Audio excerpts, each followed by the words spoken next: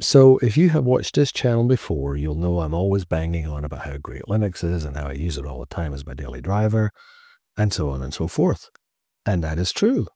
However, like most things, it doesn't work all the time. Let me tell you about a recent experience, and this is recent as in yesterday.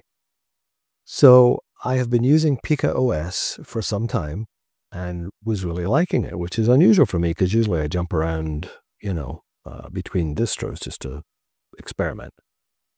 Anyway, I hadn't used KDE for a while, and I thought, let me try KDE Neon, which is the Ubuntu-based sort of cutting-edge KDE Plasma distro. So I loaded it up. Everything went fine, and I always load these on my actual hardware. I don't do them in VMs. I just reload my laptop. So I went ahead, did that, worked fine for a day, maybe. I was recording something in Audacity, which is my go-to recording program here, and I lost the audio, the playback audio.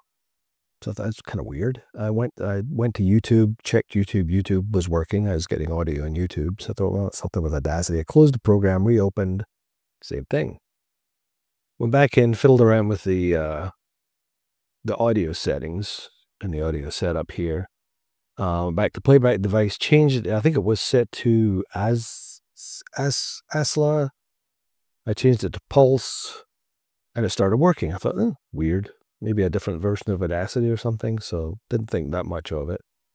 Then, later that same day, I was using Kdenlive, which is my go-to video editor.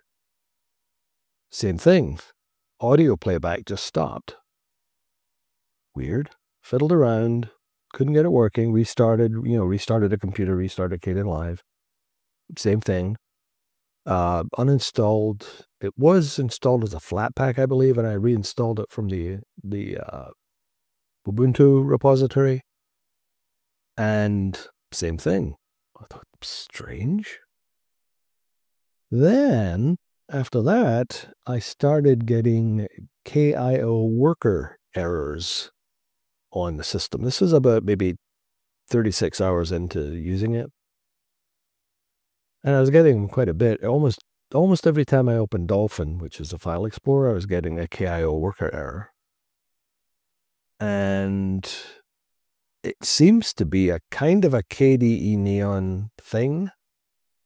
Or at least I'm seeing a lot of people who have KDE Neon was having that error. So you know what I did? I uninstalled it and went back to Pika OS. So this is Pika OS I'm on now.